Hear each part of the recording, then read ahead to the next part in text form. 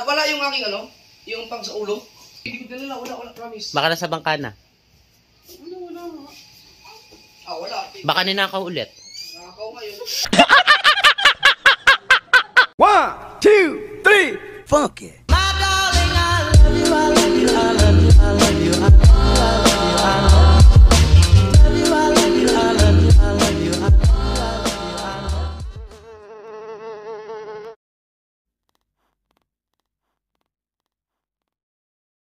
Good morning mga kabangyaw yan. So, wala kaming kasama dito. Kami lang ni Mrs. Sniper. Yan kasi mag-adventure sila. Idol Chopper Sniper. Kasama sila kamuning. Sila kabungot. Yan. Gamit nila yung Mary Ana Bangka. So, good morning po mga kabangyaw. Yan, let's go. Kakain na kami ng almusal.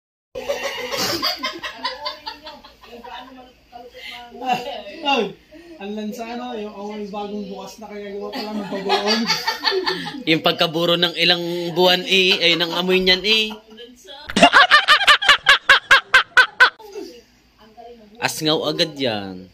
Ayan, parang mas madali nila. Makakayo ko pa ba ako? Ayoko naman. Liit-liit ka lang. Aalis na. Ano pa nga kuya? Nandun na sa bangka. Arat na! Let's go!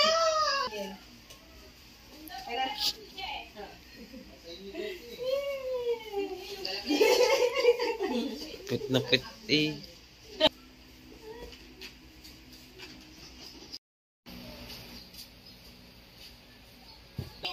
Pang umagahan nyo yan. Hindi, dinamihan ko na yun. Yung ano, dapat pala may... Hindi, tindahan sa dagat daw Hindi, emergency. Emergency Jean.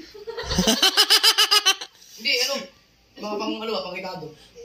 Gin Calamansi. Ayun eh, mas dami dyan. Kapapamalingki lang kahapon eh. May pera din? Hindi talaga makakalun. Hindi nga ako makasagi ng itlog. Makakubulong ako. Kahit mga 500. Siya.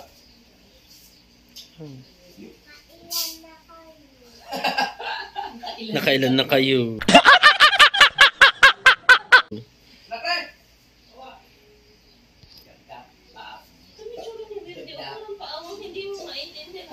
Ready! Hindi pa ito nakain. Ready! Ay! Kailangan ko pala dapat ng medyas. Ready! Ang dami kang medyas din Bye. Nawala yung aking ano, yung pang sa ulo. Hindi ko dinala, wala, promise. Baka nasa bangka na. Wala. Ah, wala. Baka ninakaw ulit. Nakakaw ngayon.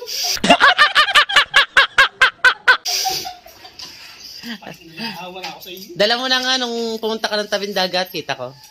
Ayun, makinuha niya eh. Kikis ulit.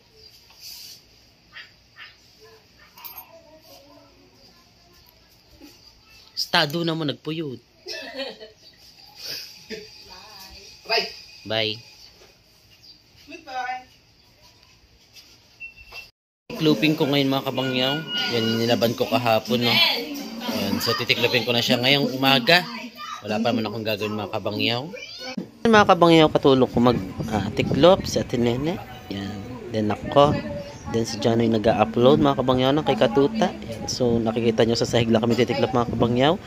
Huwag kayong mag-alala kasi nga minap namin yan mga kabangyaw. 2 beses ko minap yan para lang maluag ang pagtitiklopan ko. Yan, so dito kami magtitiklop mga kabangyaw.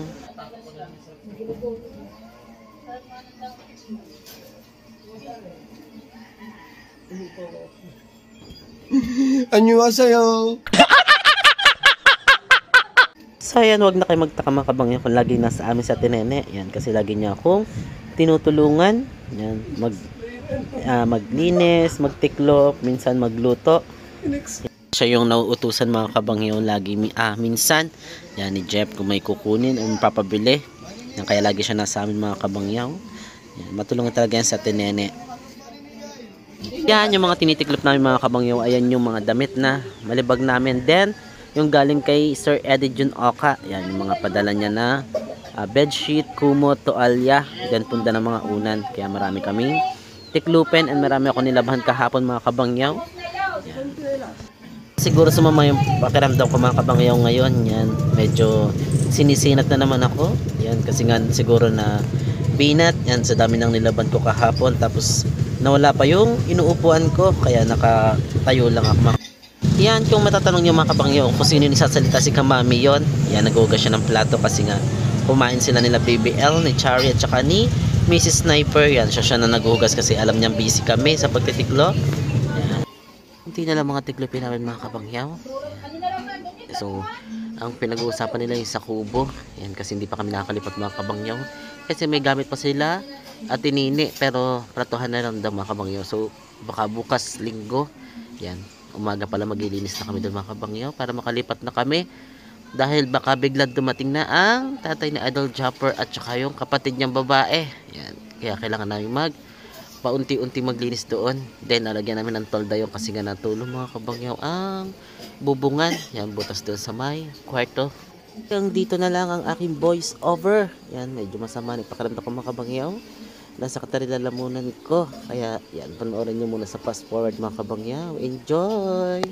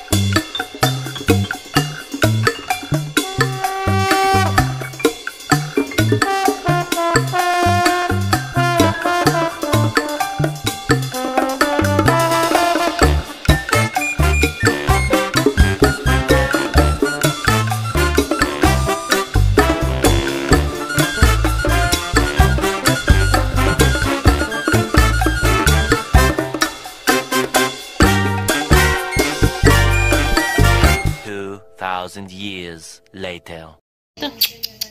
Hili! Ready! Ang pogi, oh. Nakabihis siya si Wordy. Wordy! Ay, ngayon, tapos na kami magtiklop. Yan, so iniwan na nila ako. Kami na nabibela nandito kasi sinamahan ni Kamami si Mrs. Sniper. Yan, magpapaano lang siya ng kuko niya. Then, mag-iimis muna ako dito sa kitchen bago magluto. Si Jano ng ulam, yan siya daw magluluto para daw mabilis kasi uwi ako mamaya mga kabangyaw. Yan, bibigay ako ng panggastos sa bahay. Yan, so bibili na naman ng stock doon. Yan, so tara mag-iimis na ako mga kabangyaw. Kabangyaw, magluluto ako ng chicken nuggets. Yan, para kay BBL kasi ngayon lang siya gustong kumain. Yan, so anong oras na? Alas 10 na. Kaya niya kasing kumain mga kabangyaw kanina kasi wala siyang gana. Yan, may sakit pa rin si BBL. Kaya, luluto ako na siya ng pagkain niya. Yan. Yan, si Kababs, nagluluto ng pritong manok. Yan, sipag-sipag naman Kabab. So, tapos na kaming kumain. Yan, so uwi muna ako mga kabangyaw para magbigay ng pambili ng stock sa bahay. Yan, din may babayaran din tayong utang. Yan, so tara, uwi muna kami ng Wawa mga kabangyaw. Wala pa naman sila Idol Jopper. Nabayaran na kami mga kabangyaw. Welcome to Barangay Wawa. Munting bahay. So, let's go mga kabangyaw. 15 minutes lang ang biyahe mga kabangyaw po. Medyo hindi traffic. Kaya medyo malapit na naman sa pagkano mga kabangyaw.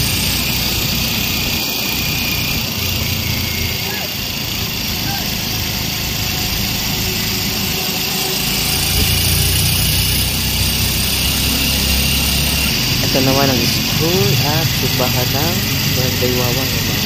Pinagabay simbahan sa kapalaki pa. Yan yung Barangay Wawa sa may kanan. Nandito na tayo mga kabangyaw.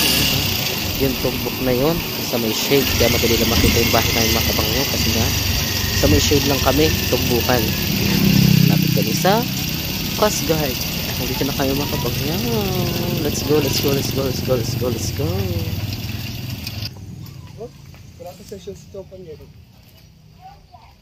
Munting namin tindahan. Yan, dyan kami kumukuha ng panggastos.